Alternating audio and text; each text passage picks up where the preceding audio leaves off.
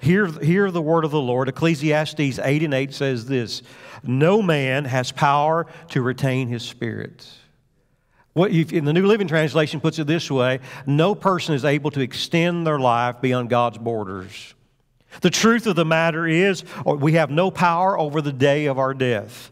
I'm sure that your life is as busy as my life is, probably maybe even more so. I began Monday early at 4:30, came here at 4:30, met Jimmy at 5:30, drove all the way to South Carolina. We had a great service there, came back and sat with a brother who lost his sister or in the Lord, his wife. And all week long, it's just been one thing right after another, from morning to dark. And then after that, with it, I'm sure that's been with all of you, the joy of seeing so many kids come to the Lord, the heartbreak of seeing kids' parents not have a clue about what they're doing and trying to minister to them in the parking lot. And even now my heart just yearns today that parents would come. And yesterday with the funeral, and we drove almost to Nashville late Friday night to take our grandson back. And that's just a small thing compared to all the things that you do. But here's what I know today. Here's what I know today, that life slows down for no one. Life slows down for no one. And as we come to the end of our study today, we're going to see Paul, the apostle. Remember, his journey is through. He's fought a good fight. He's finished the race. He's kept the faith. He's at the end of his journey. And he said to Timothy, as we're going to preach about today, come before winter. Now, I love what John Wesley said, that great preacher. He said this, God buries his workmen, but his work goes on. And so the truth is, as we do life together, that we have, listen to this, we have many decisions to make, but we have one deadline. Say the word decision with me. Decision. Now say the word deadline. Deadline. So are you at a decision or are you at a deadline? I hope that you are at a decision, but if God's brought you to a deadline, I want you to hear this. What we're about to read together, Paul's not discouraged. He's not skeptical. He's not sarcastic. He's not been scathed by the world. He's at peace because of what God has done in his life, and he's walked and made the right decisions by the grace of God and the power of God. So I want to read to you. Look in your Bible in chapter number 4 and verse 19. I'm going to read from the New Living Translation. Here's what it says. Give my greetings to Priscilla and Aquila and those living in the house of Onesimus.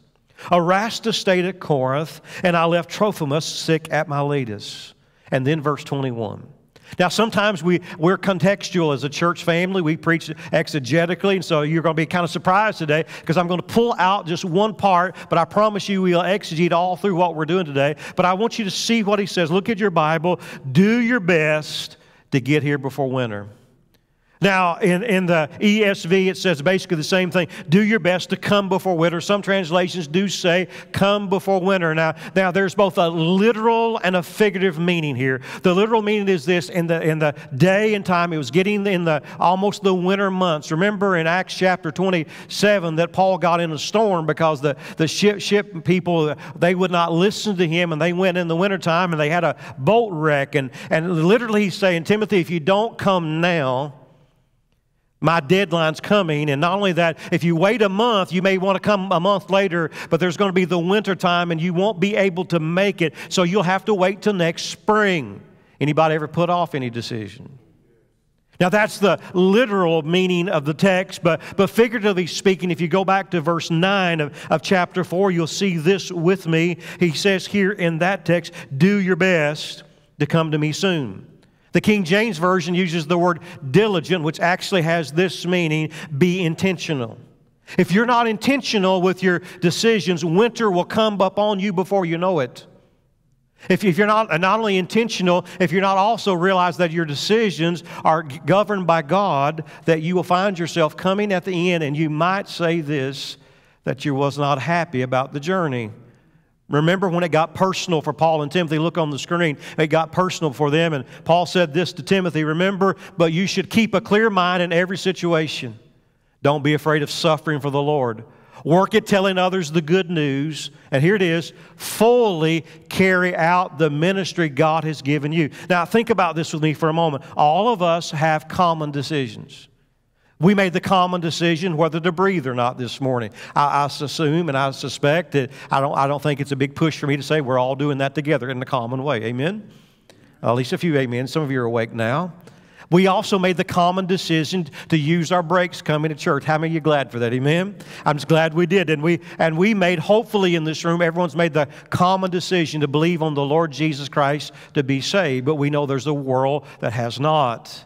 But we have, beyond the common decisions, we have the unique decisions. Every one of you this morning got up and you chose from your closet the clothes that either you bought or some guys in the room, maybe that your wife said you ought to wear this.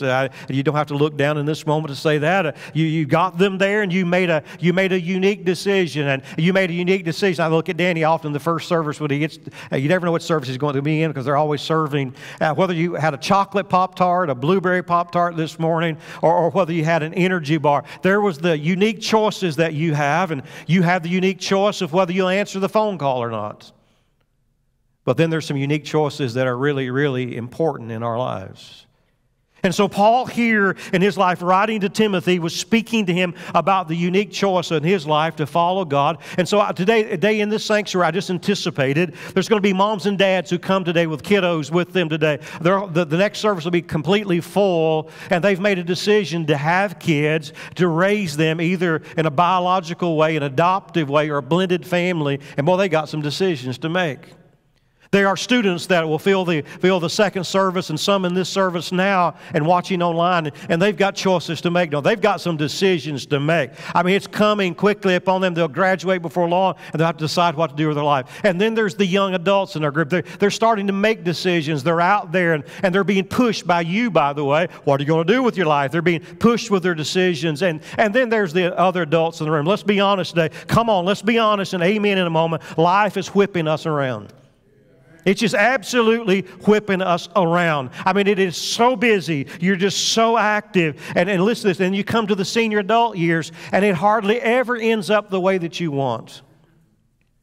Charles Carter, the preacher who was at First Jonesboro, preached over 50 years on the same sermon, Come Before Winter, and he said this: I've never met a person who said to me at the end of their life, I wish I'd spent more hours at work.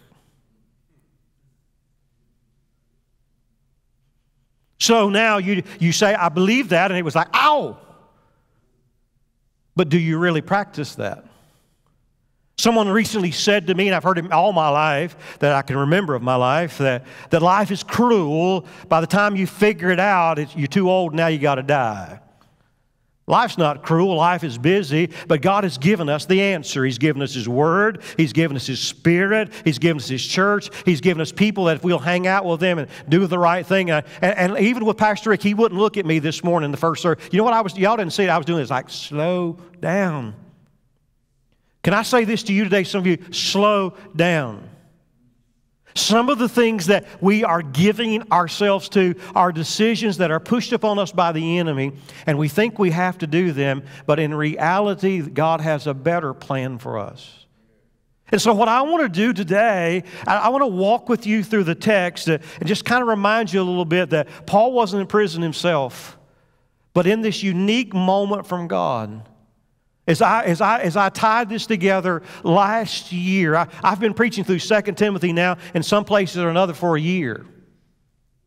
Started last summer in our student camp, and then overseas I did it with pastors in the dirt of Africa, and went to Romania and did it with them, and came back and finished writing the book and put that together. And so we launched in January. So I've had almost a year sitting at the end of a man's life thinking about what's important, along with many other things. I want to tell you there are 3 things that God has taught me. Number 1 is this: there will always be tribulation on the road of your life.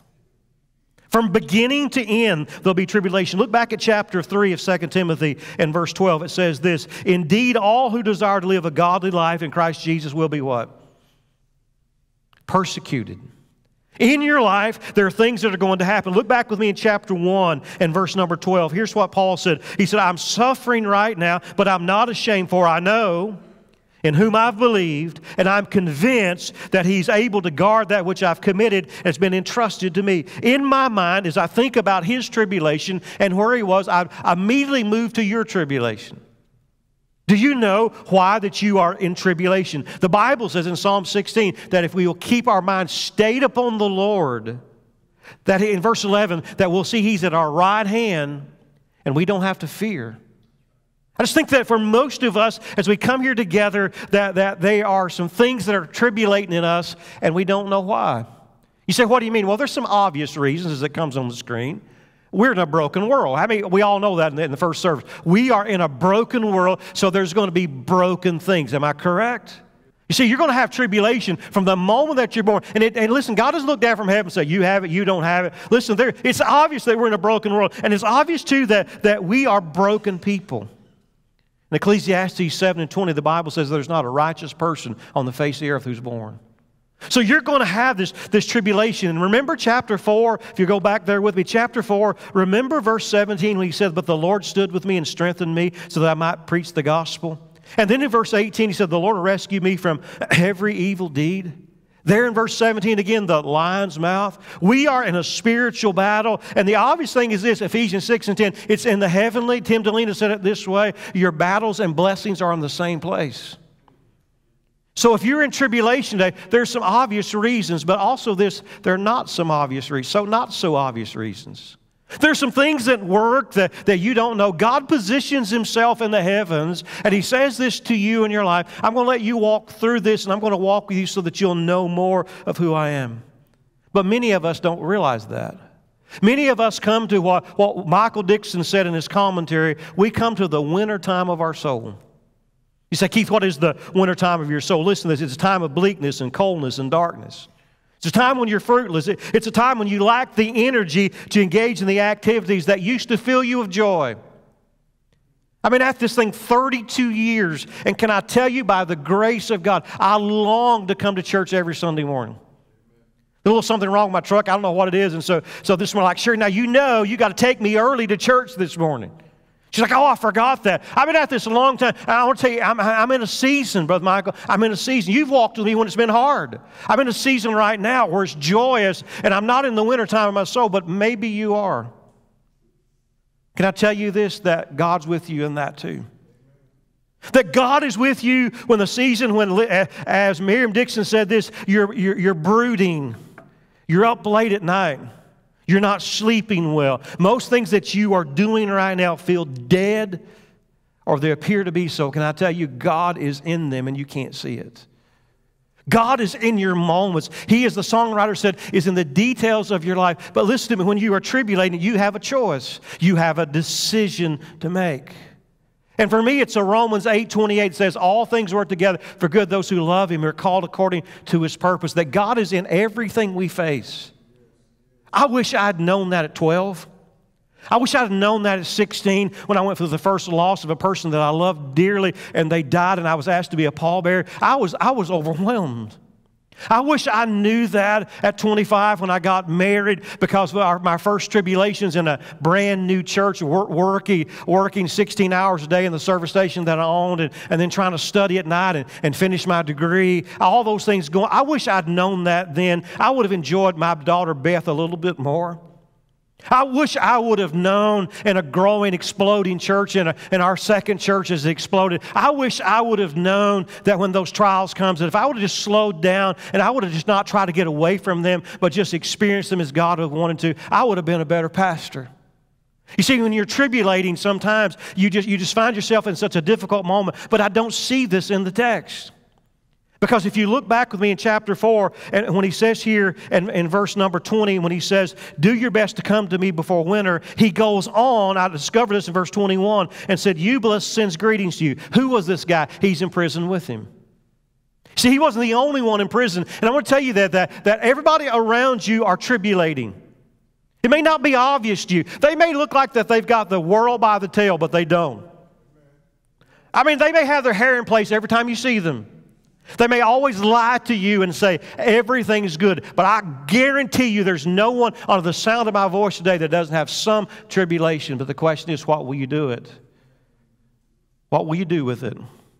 Which leads me to number 2. I've learned this in my life. There will always be choices on the road. You see, you can discipline yourself. Here in this prison, Paul reminds us here that he wasn't alone. There was Pudens and Linus and Claudia and all the brothers. And I did the research and I discovered this, that one of these couples were actually married. Now watch this. A husband and a wife both had made the choice to follow Jesus, even if it meant they went to prison. You see, I am thankful in my journey that I have learned that if I will walk with the people of God and make the right choices together, when I am in my time of weakness, they are strong. Some of you today, that is the key. You're not in a connect group or you're in it, but you're not in it. You know how you come to a moment you're not really there, even though you say that you're there, because you're just moving right along. Some of you in your marriage are there, but you're not there. Some of you have things that you want to say to each other. Remember the decisions that we made, the choices we made early on in our series. Go back with me to chapter 2 and verse 20. Here's what chapter 2 and verse 20. Look back with me. I'm just tying up the knot. Now in the great house, there are not only vessels of gold and silver, but also of wood, clay, and some for honorable use and some for dishonorable. Do you remember that passage? Do you remember when we made the choice to cleanse ourselves from what's dishonorable so we'd become a vessel of honor? Remember we said we'd want to be vessels that God could use? Remember down in verse 25 when we made the decision that we would, verse 24, that we would be the Lord's servant. You see, you made a choice, some of you a long time ago, to follow God, but listen, some of you have forgotten it. So here in this moment, as you're making choices, we call them decisions, headed to a deadline. Let me give you some application. One is this: put God first in every decision. We don't do that, let's be honest.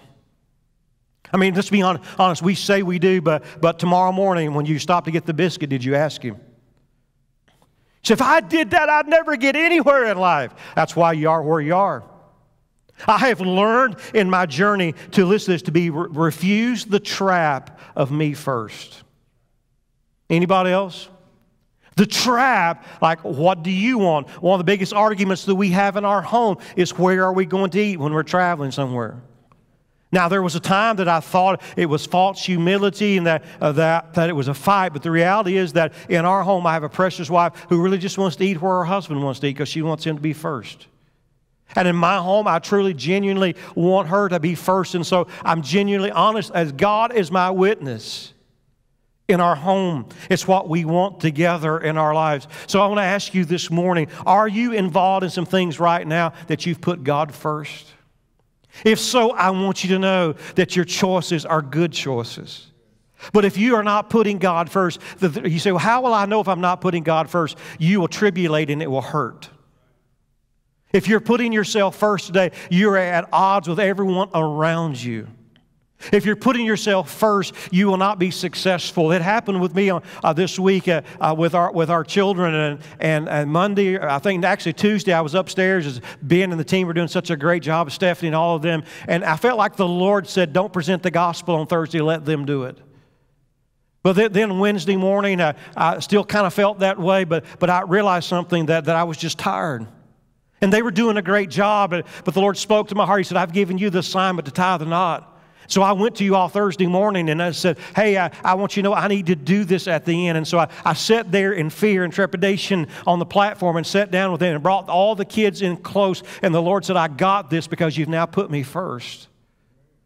I don't know what you're going through now, but it may be an issue. For Paul, it was Paul that God was first in his life. But secondly, you've got to accept God's personal assignment. I believe this with all my heart. Paul was here in this prison, and I've had a year. I want to tell you, I've had a year with this. I've had a year of ups and downs and joys and happiness, and I would just say that God's given us a measure of revival of all that He's doing in our lives as a church family. We are debt-free. God's doing great things. We're love and unity. People are joining almost every week. I mean, everything is up in what God's doing. But I realize something. God's assignment is sometimes difficult. You see, look at Paul with me. Look at me one more time. Look in your mind's eye. Look with me in the cell he was in. Look with me where he was. And I wrote this. This cell now became his private prayer room. The songwriter who wrote the song In the Garden, I come to the garden alone. Literally that they were in a Chinese prison and their job every day was to clean the latrines, and they would all sometimes make this man eat what he was getting rid of. And so he decided that he would turn that filth into his prayer room, and he called it his garden. So I come into the garden alone while the dew is still on the roses. And the voice I hear draws me ever so clear. Think about this fact that when you look at what you are as God's assignment for you, there he was alone with God. God locked him up so he could hear him speak. A brother in our church recently had a knee replacement, and I called him. And he was sitting, I said, how you doing? He said, I'm in some pain. And I said that after we talked for a few moments, I shared love and compassion with him. But then the Spirit of the Lord spoke to my heart. And I said, brother, don't waste this time. You have a Bible in your house, don't you? He said, yes, sir, I do. And I said, I want to ask you to lean into God now. To lean into Him now. And yesterday, I mean, he's just a great guy. He was here yesterday. You know what he said to me yesterday? I don't think he's ever said it to me before. He said, I walked by, if we talked for a moment, he said, I love you. A grown man to another man. See, God has got an assignment for you. You got to turn it around and look differently at it. Listen to me. The words we are reading from 1 and 2 Timothy, and then next Sunday I'll talk about in Titus, came to us from a man who accepted his assignment in a prison. So what was your assignment? What was it that God just so set you on fire for, but now you've let go? Or what is it right now in your journey, in your life, that you know that you're supposed to be doing? Let me give you the third practical thing is this. Refuse to put off God's assignments. Just don't put them off. You see, the Bible says today's the day of salvation. If you don't know the Lord, today's the day. There's no other day but today. I think about those. I wrote this in the book. I think about those who have unfinished business in their families. I've stood too many stinking times beside of a casket with somebody knowing the truth is that they didn't apologize before their loved one died. I've too many times sat with people in counseling sessions where that I knew behind their meanness and their hate and their hurt, and you get in behind it, there is this heart issue that they had that somewhere along the line they stopped and didn't do what they were supposed to do. You see, God continues His work, but for them, that fellowship stopped, Mike, right there. I see it happen so many times with that. Pastor Charles Carter, if you could pull up Pastor Charles Carter and come before winter and you'll hear his message. He shared the story of a young guy in his church, a teenager that was killed in an automobile accident through alcohol. And 3 weeks after that he died, his mom and dad got saved. And he said that it went on for a period of time, and one day the mom and dad came and wanted to see him, and they came in and sat down and said, you know what, we realized something. That our son was killed in a car wreck with alcohol involved, not because of his own doing, but because of ours. Because we socially drank every weekend in front of him. And as far as we know, we got saved too late for the sake of our son.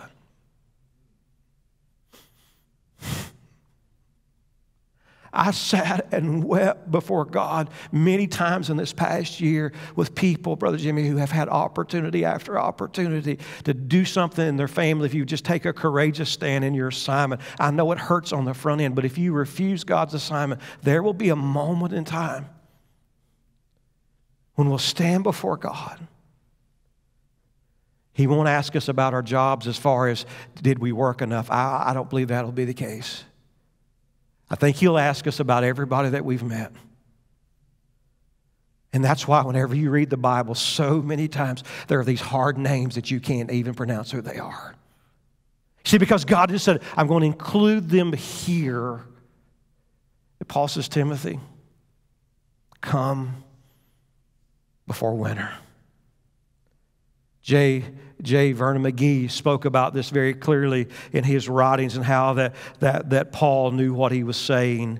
Jerry Vines, the great pastor from First Baptist in Jacksonville, preaches a message about this, and he said, imagine if Timothy just decided to wait until the spring. I can just hear him now with that golden throat voice saying, imagine Timothy in the spring coming with the parchments of the Old Testament, coming with the jacket. Imagine him coming with all that he'd asked him to bring, the books, and he comes and he's looking all through Rome trying to find these underground prisons, and he finally finds the one where somebody else says, I think Paul's there. He knocks on the door of the prison. The jailer comes and he says, can I help you? And he said, I'm here to see Paul. You see, Timothy loved him with all of his heart.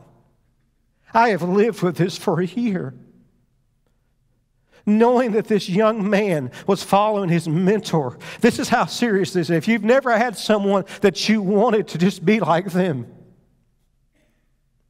if you've never followed someone in the faith, When Adrian Rogers died, I wept for 2 weeks. Because I understand when you follow someone who's walked with God. Imagine Timothy hearing those words if it would have been. And the heartbreak because he waited too long to come. And the jailer says, I'm sorry to tell you, he died last winter. History tells us that they believe that Timothy did go and he did make it. And history tells us that for 30 years he held the office that Paul held. And he also would die as a martyr. You see, here's the last little thing that I would tell you. Not only will there be tribulation in your life and there'll be choices along the road, but I would tell you this, there'll be a meeting with God at the end of the road of life. Hebrews 9:27 says, it's once appointed unto man to die, and after death comes the judgment. Has anybody in this room had a near-death experience lately?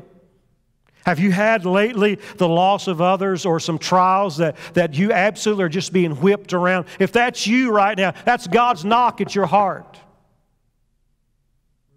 That's God's knock at your heart. When we were battling the call to come here, God specifically did some things in our lives to prepare us to come, and we didn't know what they were. God removed staff, God positioned everything, and then God put us in perpetual revival. We were baptizing every week when Danny Smith snuck to our church.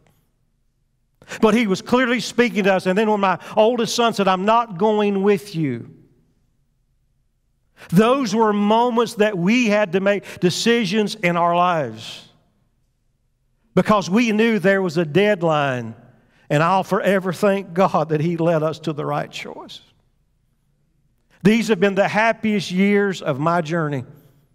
These have been the happiest years of my journey. And after next Sunday morning, actually this week will be on sabbatical, and I'll be writing for the fall and for next year. And then next week, for the 2 weeks, Sherry and I will not be here in the pulpit at all. There'll be two great preachers. Some of the greatest preachers in America will be here for you. Then I'll slip back in on the 21st and speak that day, and then head to Romania with the team. Because I just believe the next years for us are the best to come.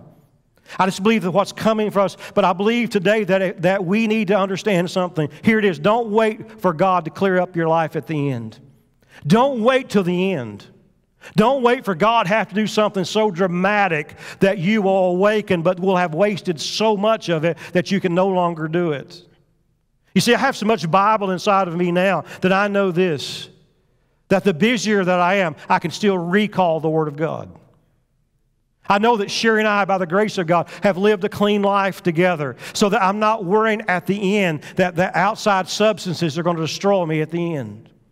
By the grace of God, we have been able to make some godly choices, but I want to ask you this. Listen to me. Are there things in your life you need to get rid of now? 2 Corinthians 7:10 says it this way. For godly grief produces a repentance that leads to salvation. Here it is, without what? Worldly grief produces death. Some of you are slowly dying and you don't even know it. Listen to me. I would tell you this. Don't waste your life on the good when you could have experienced the great. Have faith to step out. Have faith to step in. Have faith to lay down your past. Because the best is now. Because God has chosen, listen to me, all over our country, people are coming to the Lord. Lastly and finally, don't miss heaven. If you're here without the Lord Jesus Christ today, I want to tell you, run to the cross. Don't miss heaven. Don't be fooled by those who tell you that baptism will do it. Don't be fooled because you've been a member of this church for a long time or watching online. Don't be fooled by that. Because a true faith is a living faith, and it is a growing faith in the midst of trials and tribulations. It is a faith that needs not to be regretted or that you have to make up that you have one. For I know that I know that I know that I've come to know Jesus Christ. Thank you for joining us today. We hope that you will reach out to us at info@jacksonfbc.com with your questions. And check out more of our ministries at jacksonfbc.com.